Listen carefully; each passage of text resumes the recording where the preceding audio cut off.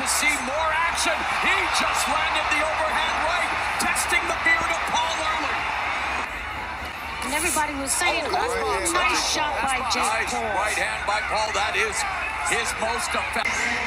And this jab right there that really knocked Jake back. I think that's his most effective punch of the round.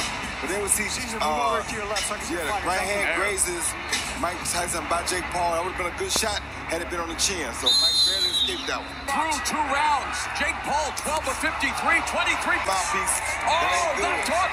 Triple left hook by Paul. Mike's He hurt. wobbled Mike is Tyson. hurt. Mike's hurt.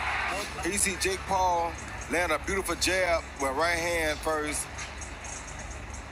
Right there, and knocked Mike off balance 2 times. And Mike was highly off balance right there. He's turning into a boxer.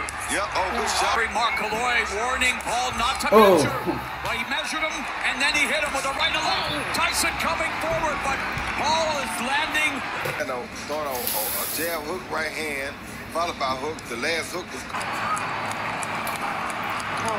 Tyson's final victory was against Clifford Etienne, the show of respect. That fight lasted 49 seconds. This one goes 16 minutes.